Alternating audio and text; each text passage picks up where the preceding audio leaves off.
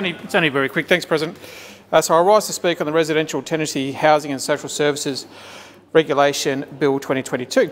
And this bill establishes some governance arrangements for the new agency Homes Victoria, created to deliver the big housing build. It transitions relevant existing functions for the big build from the Director of Housing, creating a new role of CEO. It will equip Homes Victoria with similar rights and powers to act as a property developer. Homes Victoria will manage the Affordable Housing Scheme's 2,400 tenancies. The bill also establishes a new advisory board. The bill responds to concerns from public housing residents who are reluctant to make a complaint about an antisocial neighbour for fear of having their identity exposed.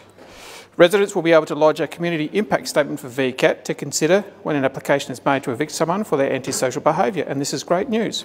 People living on the public purse, but everyone really, should respect their home and the neighbours around them.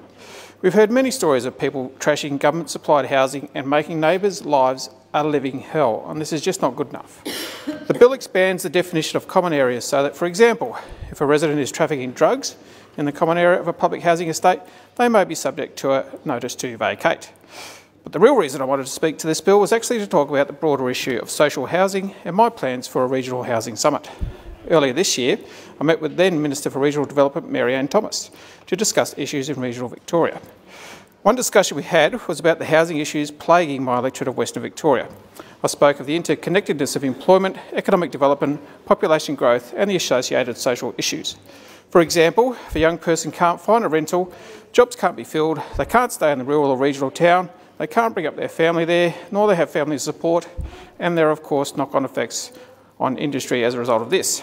In the meeting with Minister Thomas, she asked me, so what are some solutions to this housing problem?